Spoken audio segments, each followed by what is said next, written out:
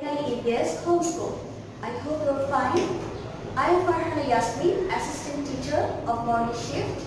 Today I will take ICT class for class 8. Our today's topic is Chapter 3, Safe and Ethical Use of Information and Communication Technology.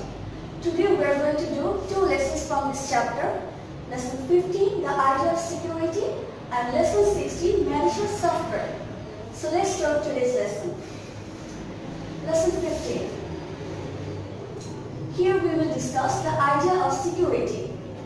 In the previous chapters, you have learned that we share and store information through computer and network. So when you are using computer and the network for such purpose, there are also people who want to steal that information and destroy that information or use it for unethical purposes. These kind of people are called hackers, and that process is called hacking. But there are also firewalls or security system that tries to protect our computer, and also passwords or captchas which tries to block entry to suspicious people such as hackers.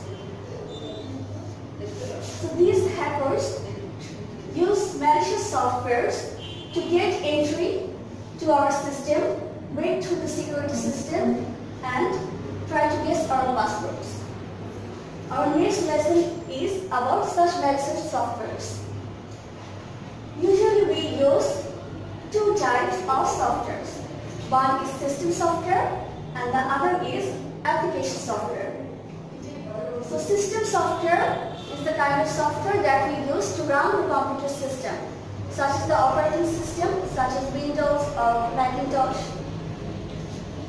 And application software are those applications that we use to do different activities in our computer, such as word processors and web browsers. Word processors are applications like Microsoft Word or Notebook or Open Word, and web browsers are Google Chrome or Mozilla Firefox, and there are also other kind of application softwares which you use to listen to songs or watch movies, etc. So these are usually used by us to work. But those people who want to destroy others' information or steal others' information or destroy other systems and cause harm, they use different harmful softwares. And these harmful softwares are called malwares.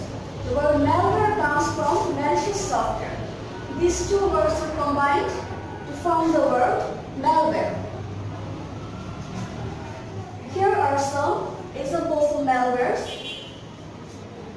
The most common types of malwares are the computer virus, computer worms, and trojans.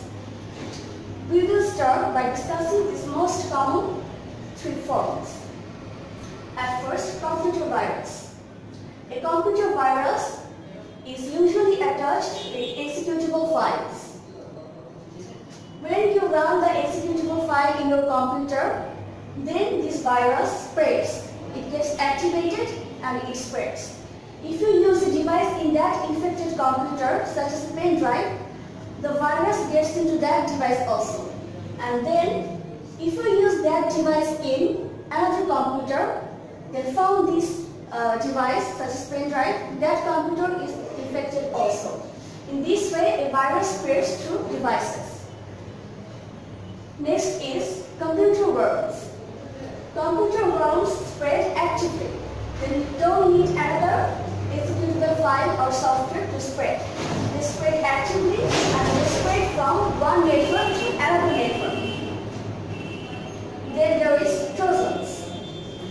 Trojans disguise themselves as other important softwares, so that when you want to use that software, instead the trojan is activated, and after activation it corrupts the files, and then it imports more trojans into your system to corrupt your system.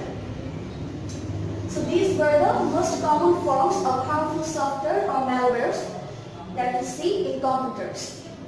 There are also other types of harmful softwares, such as rootkit, spyware, or adware.